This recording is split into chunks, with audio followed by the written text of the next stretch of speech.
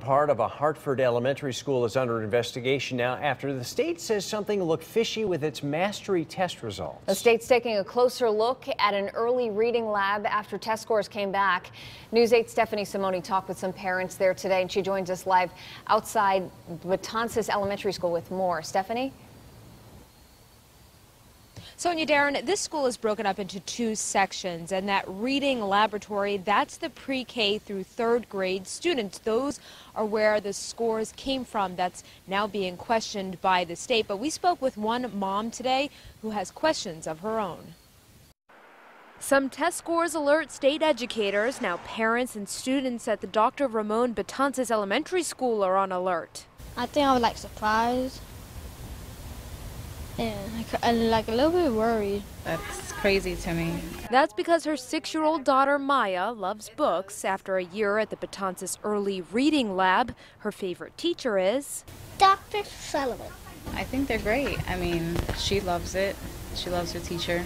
She's only in kindergarten. She's going to first. And the work that they give her is like algebra.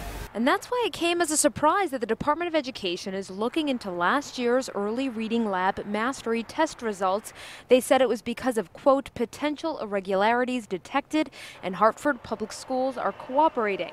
They would not do an interview as it's under investigation. Now Candelario says she might do her own investigating. I will have questions for them when she starts in a couple weeks, make sure that we are, as parents, more alert on the tests that they give them. And this 11-year-old says whenever he took a test here, take it seriously and try to do my best.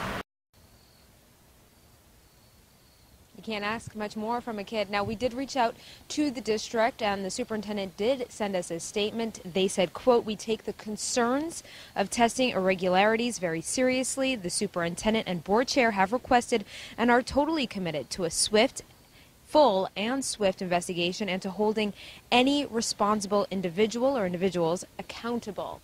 The school is open on August 27th here in Hartford. Live in Hartford tonight, Stephanie Simone, News 8.